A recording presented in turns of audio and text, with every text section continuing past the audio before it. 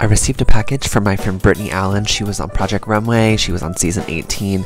We met at a Project Runway fashion show when I was in Austin, and her packaging is so cute, by the way. Look at this fabric she gave me. Out of these, I found this mustard yellow, this cheetah print.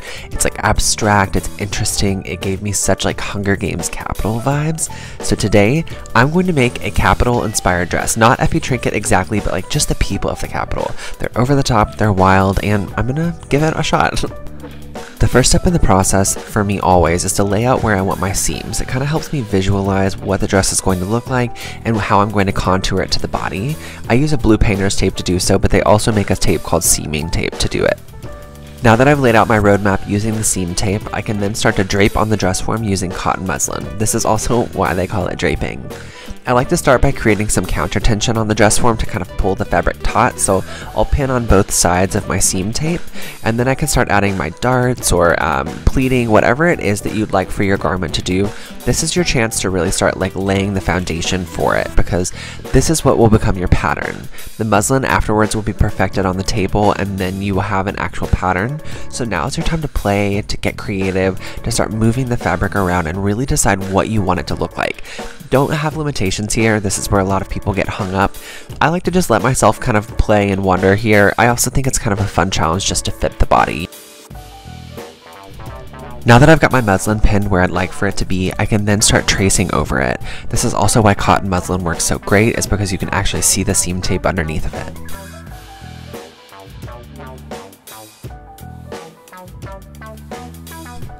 Once we've traced over all of our seam lines, then we're going to lay this flat out on the table, and I find this to be the most interesting part of the process because you really get to see what your pattern pieces look like, and it's also just kind of interesting to see how they do fit on the body because you will see those kind of organic curves start to make their way through on the fabric.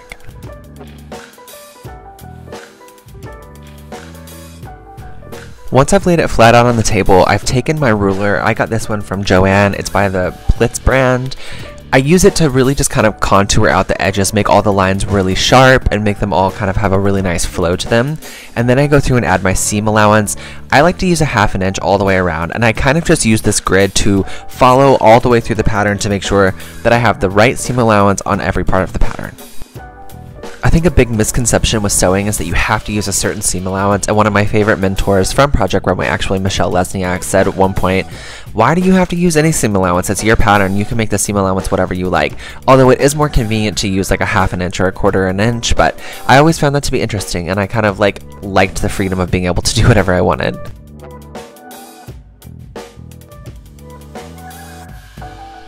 Now it's time to cut the pattern out, and then we can start working on cutting it out of the actual fabric.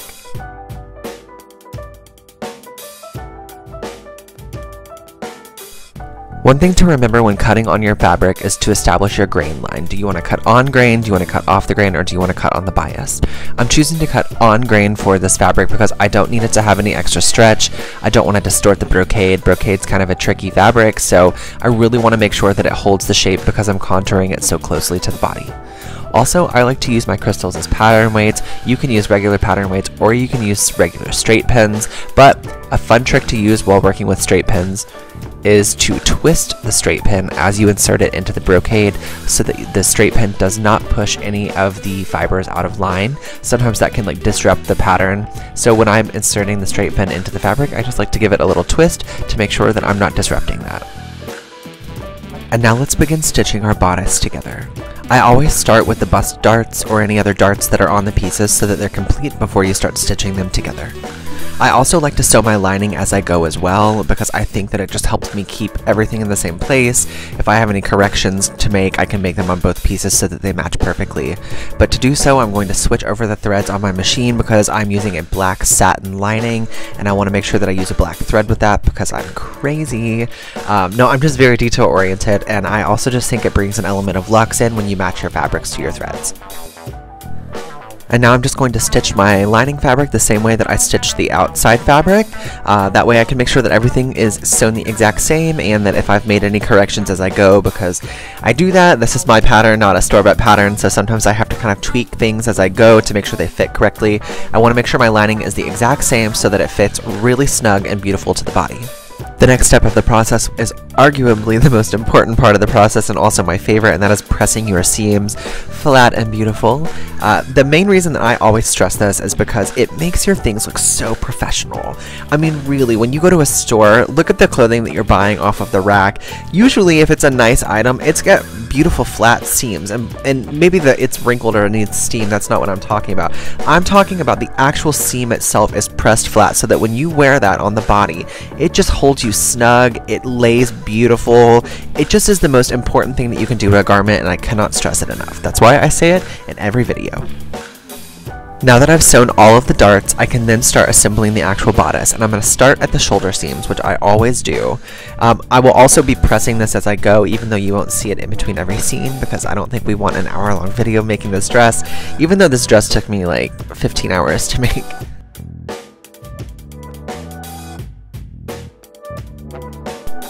Now that I've got my lining sewn at the shoulders as well as the outside shell of the dress, I can then begin stitching them together.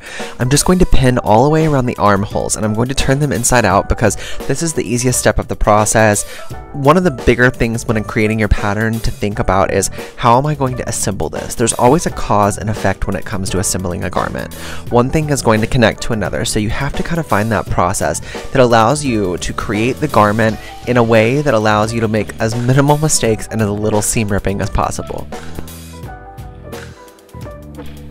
And now let's stitch along those lines that we've pinned to create the armhole.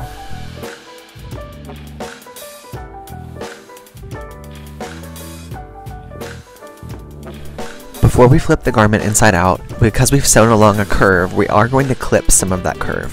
This allows us to alleviate some of that tension so that when it's flipped inside out, it can lay flat and beautiful. It's not going to have any bunching, and there's not going to be any weird tension. To flip it inside out, I'm just going to push one of these edges through the opening and then pull it right side out, and it should be ready to go for us to press it flat and beautiful. When pressing an edge like this, especially one that's going to be a focal point of the garment, I really make sure that I get really close to it. I pinch it really nice and flat so that you only see half of the yellow and half of the black lining at the edge, and then press it as I go. I like to use a little steam. Watch out for your fingers because these irons will bite you with the steam, but it really makes a beautiful effect. It's like I said, the most important thing you can do to your garment is to press it. It really will elevate your garments to the next level. Now let's add the collar to the dress. This is going to be like what I think gives it that kind of like high prestigious capital from Hunger Games edge. And I'm just going to stitch that along the edge right here. I'm using my 1/2" seam allowance that I built into the pattern to do so. Now that we've stitched everything, I'm going to go over those edges with my overlocker or my serger machine. This machine will cut the raw edge and then overlap that new raw edge that's fresh with 4 different threads, 4 or 5 depending on the serger that you're using. A lot of people will do this to the actual pattern pieces before stitching the dress together, and sometimes I do that, but because I don't want this to be multiple sizes, I'm just going to go ahead and lock those seams in where they're at.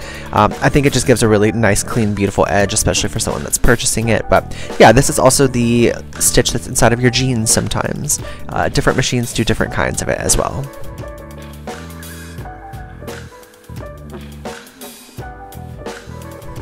My skirt is going to have 3 different layers, and the top layer is going to have these massive pleats that are going to be stitched down just 1.5 inches, and then I'm going to be pressing those pleats flat to the body so that they create this beautiful boxy pleat that stands out from the hip. I've dropped the waist super low on this, so I think this is going to give this a very fun, flirty effect. For the other 2 layers of the skirt, I'm going to be using a gold and a black organza, and I'm going to be gathering them, so I'm going to need to change the sewing foot on my machine. I love to use the shirring foot for these kind of things. I just kind of unscrew this and pop it on there, screw it back in. What this does is it gathers the fabric as you go, and as you can see as I'm doing with this gold fabric, it is so incredible. It gathers every fabric a little differently, and it does give you a little bit of control with that, so you just kind of have to space it out in whatever way that you want. But yeah, it's such an easy tool, and it really simplifies having to do that gather, stitch, and pull. Now that I have all my layers done, I've pinned them all together onto the skirt, and now we can start attaching that skirt to the actual garment. It's a lot of fabric right here, so I'm having to do it very cautiously, use a lot of pins, and actually I do sew over my pins in this section simply because I think I need them to hold it together. I'd rather break a needle than lose my placement. After stitching the skirt to the bodice of the dress, I can now overlock that seam. This is going to get rid of so much of the bulk because this is so much fabric being held in by this seam, and it's also just going to reinforce it so it makes it super strong. Like I said, this seam is going to hit right around the hip of the dress for like a huge flare out, and that is a really, really mobile part of the body, so we want to make sure that this seam can hold any action that the body gives it. The last step is to attach the zipper and the lining. I won't lie to you, the zipper is my least favorite part. I find it super tricky. I've gotten really good at it, but it takes so much practice. So if an invisible zipper is something that you are struggling with, I definitely suggest making yourself do it because you will get better at it, and it will get easier, I promise. I use this invisible zipper foot that I got from my industrial sewing machine, and it makes a world of difference. For the reveal of this dress, I wanted to give you guys something special, so I drove out to the desert to reveal this dress. I just felt like it was such a fitting place to have it. It almost feels like a cheetah in the wild. The silhouette of this dress gives me major capital citizen vibes.